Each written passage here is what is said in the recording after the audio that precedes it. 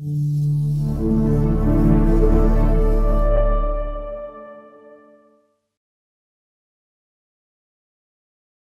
don't talk enough about files that may unwind, nickel titanium mechanized files.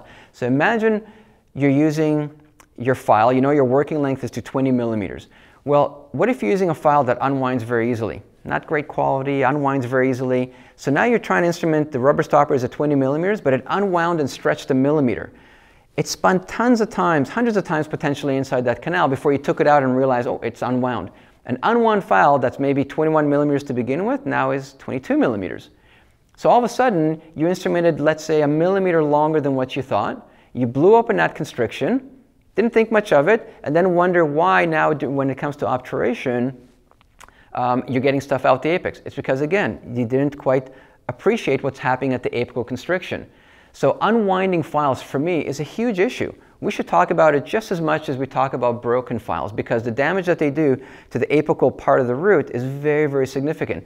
So the bottom line is, please try not to use nickel titanium mechanized files that unwind, okay? Try and do your best. I don't care how cheap or popular they may be, just try and avoid that, because that has a lot of consequences when it comes to obturation. Not to mention having that file push debris out the apex, post-op pain, complications with that, on and on. Nothing good comes out of a file that unwinds easily, okay? So it's something for you to make note of when it comes to instrumenting.